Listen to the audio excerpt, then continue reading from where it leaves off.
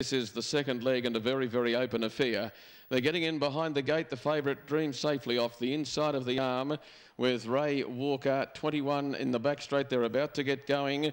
2 3/4 laps looking for the green light, spotting it now, and the receding arms see them away. Dream Safely was away safely from the inside and is going to lead Maid of Teak. You've got two very, very experienced rangemen there. Ray Walker and Ray White would have a few years between them, and they race 1-2 into the first corner. Kilara Titan's going to push up, be the leader's back runner, and in fact going through onto the leader's back was Good Time Red as Kilara Titan balanced up on his back. Now the one going around the outside and heading up towards the leading runners was La Patata, and it's keen to have a little look for the lead, which I don't think will be available. In behind those further back, Jeffrey Martin with Major Wish on the outside. It's being followed by Johnny Lowe's Drive, Nell Bell. Over on the inside raced The Devil Within, and they're being followed further back in the field by Headliner Babe, and getting back to last of all was Rough as Diamonds. 42.2 was the lead time, and as the parade have found their formation, they sweep out to the back straight to where the journey began, and it is the Tamora Postilion, Raymond Walker the leader,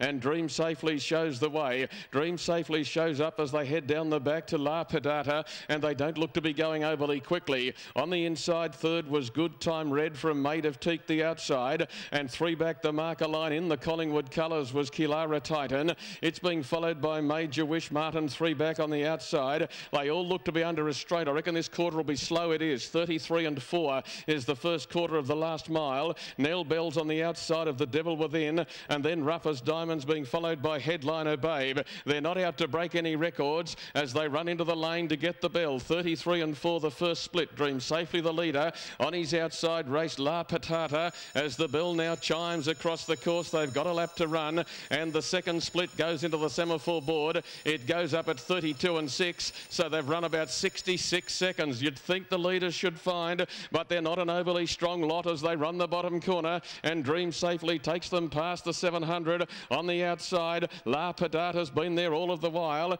They're being followed then by Good Time Red behind that leader, and he's awaiting his chance. They're being followed then by Maid of Teak. Major Wishes next outside of Kilara Titan. Nothing's come from the back. They're starting to click up in front now. Back markers face an enormous task to round them up under the sectionals, and they're down the back in 30-7 with on the outside La Pedata going to Dream Safely. Maid of Teak's trying to run on. Further back behind those on the inside is Good Time Red, and the next one is Major Wish, saved up for one sprint at them, and there's a marker line run late for Kilara Titan. They're in the lane. Kilara Titan trying to come around from behind the leader. Right down the outside, La Patata. Major Wish is coming. It's going to be a good finish. They're driving through, and when they hit the line, it's very tight.